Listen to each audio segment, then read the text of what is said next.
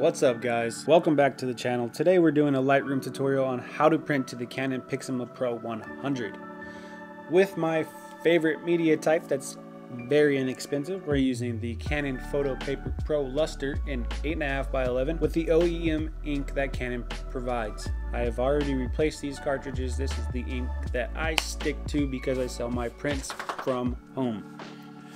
We're going to be using a laptop that's got a screen that is calibrated so you get the best results to your printer. We're also printing wirelessly to our Canon printer today, and if you want a tutorial on how to do that, leave a comment down below. I will help you out and make a video for you. Also, if you like what you're seeing, hit that like button, click the subscribe with the bell notification so you get shown every time I upload a video to help you out. Now that we've got that said, let's come into the library tab of Lightroom, click the image we want, head on over to the develop tab. Once you're in the develop tab, we're going to come down to the bottom left hand corner and click on soft proofing. If you don't want to use your mouse, you can use the shortcut on the keyboard, which is S. That pops up. Under the histogram you have proof settings.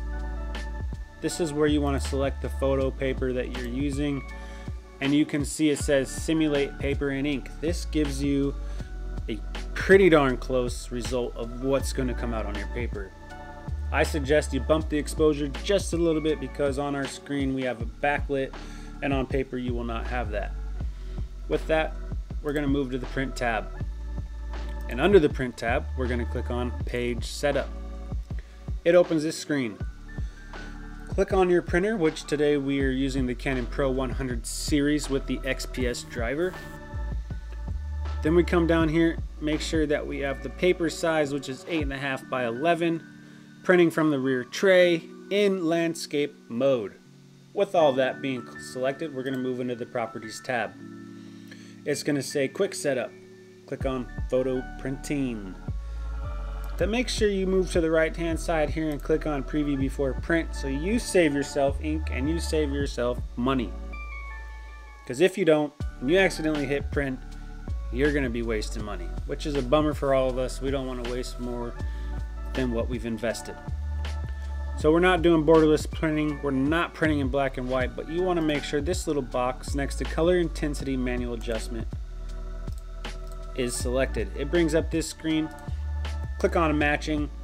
By default, driver matching will be selected. You're going to click none.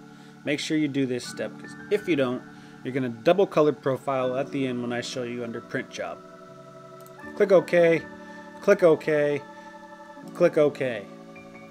With that, come up here to layout style. We're going to print a single image.